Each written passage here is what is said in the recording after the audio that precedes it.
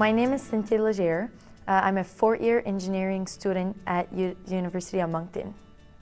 So the MBI Scholarship, for me, it means that I was recognized at a national level.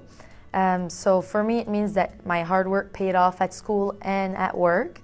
And also for me, it's financial help to pay my tuition.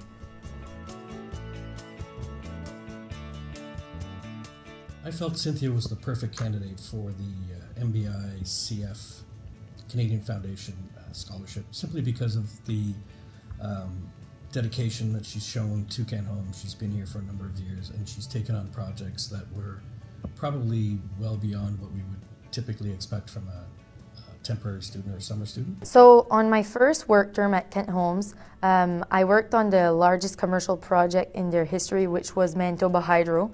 My role was assisting in project coordination, and I felt that my contribution was valued. On my second work term in the summer of 2014, it was a smaller project, which was very different, but I like working on these projects because it's always something different and I learn something new every day.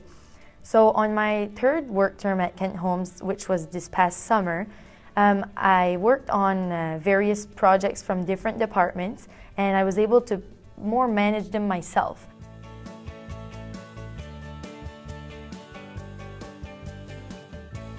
So I really like that at U-M, it's really close to home. I can still travel from home, and there's a lot of people here that I knew before, so it makes it easier in class to group up and do homework. And the professors most of them are from New Brunswick, so they're really easy to talk to. The professors, they're always ready and willing to help out. You can just walk in their office and they will always help. And what I really appreciate is that they only have certain times allowed for questions for students, but basically you can go there every day and they will still answer your questions.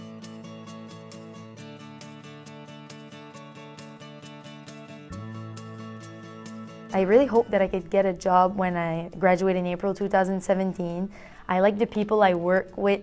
It's a great atmosphere, and I have good work relationships with my coworkers. I really appreciate that GDI offers professional development. They offer various classes, and it's always continuous learning.